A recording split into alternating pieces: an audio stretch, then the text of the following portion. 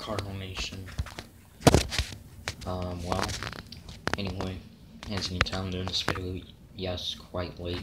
It's, just after 9 p.m., but, anyway, was not really able to see much of the game today.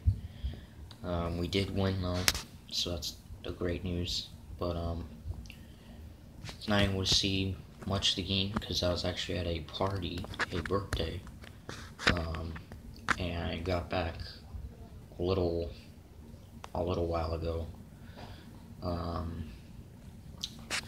But yeah, I was only able to see about the third, fourth, and fifth innings, and that was about it.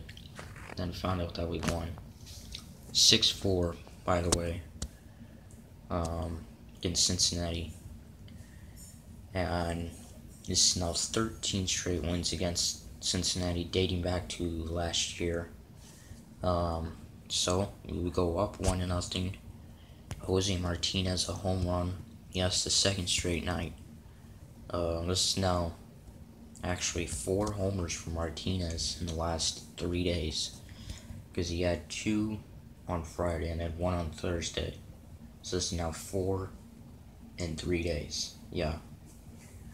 So, and then Marcell Ozuna would also go deep. We would go back to back. For Ozuna, that was his 6th of the year, I believe, and that would put us up 2-0. So, and then we would go up 5-0. Yadier Molina, an RBI single, that would put us up 4-0. And we'll be up 5-0. Matt Carpenter, a solo home run. So, and then Michael Wacha in this game was pretty solid, going 5 1/3, giving up 2 runs, allowing 6 hits. Didn't know, what would happen after he had that near no-hitter, of course. Well, still wasn't so bad. Bullpen would do very solid. We got to see Mike Myers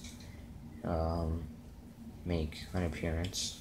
Myers got called back up, and then Austin Gomber a scoreless inning, and then Jordan Hicks would get the save in the 9th, his first ever major league save, as he would strike out the side. As we get the win. This is now 9 straight this year against Cincinnati, which is pretty amazing. So we can look to go for the sweep and our 10th straight win against these Reds, with Carlos Martinez on the mound against Anthony DeSclafani, who actually just made his first start of the year back on Monday, I believe. So we'll see what happens here. So, anyway, I think it's a 12:30 start, I think. Anyway, this is from my case, single cards.